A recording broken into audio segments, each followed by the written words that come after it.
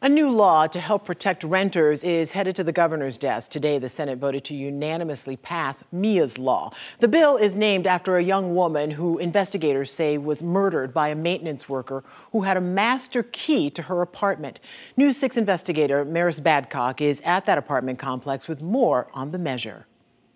Lawmakers admitted that the bill was retroactive because if the measures passed today had been in place when Miya lived here at the Arden Villas apartment complex, she might still be alive today. Now, if Governor DeSantis signs the bill, landlords are going to be required to do a number of things, and it starts with background checks for apartment complex employees. Renters in Florida are one step closer to new protections after the Senate unanimously passed Miya's law on Friday. 34 yeas, 0 nays, Mr. President. So the bill passes. The bill unanimously passing in both chambers in front of Miya Marcano's family. The bill is named after the 19-year-old Orlando woman who investigators believe was brutally murdered by a maintenance man who worked at her apartment complex and had a master key to her unit. According to a lawsuit filed by Miya's family against the apartment complex, the maintenance man had a criminal history, a history of harassing women, and unsupervised access to Miya's apartment.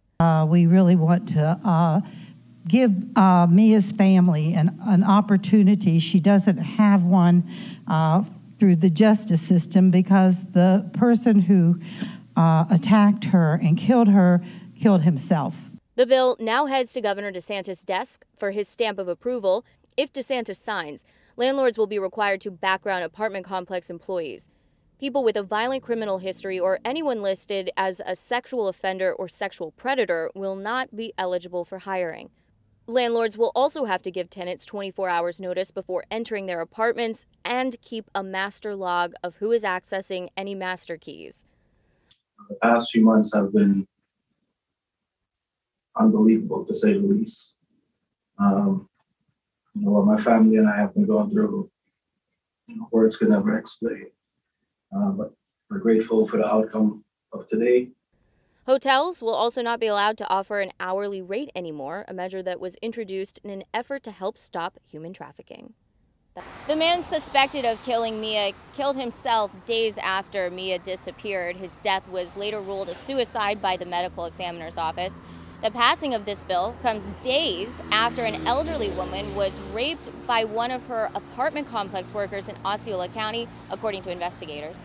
Now, if Governor DeSantis signs the bill into law, proof of compliance will be reviewed during annual licensing inspections. I'm Maris Badcock reporting in Orlando, getting results. News 6.